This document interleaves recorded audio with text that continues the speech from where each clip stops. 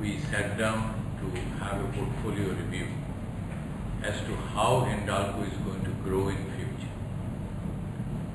At that point in time, Hindalco was rather small and it did not have any scale economy by which they could compete with the globalization that was just around the corner.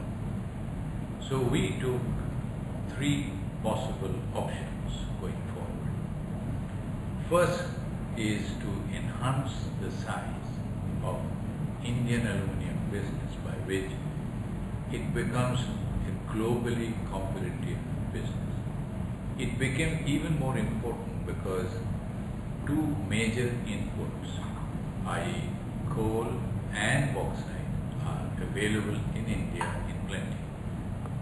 It is a shame if we cannot take advantage of these two major inputs and become globally competitive business.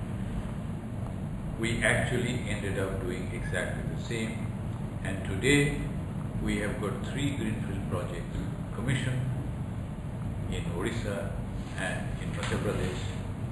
These are absolutely world-class plants which will compete with the very best in the world, and taking advantage of bauxite and coal availability close by.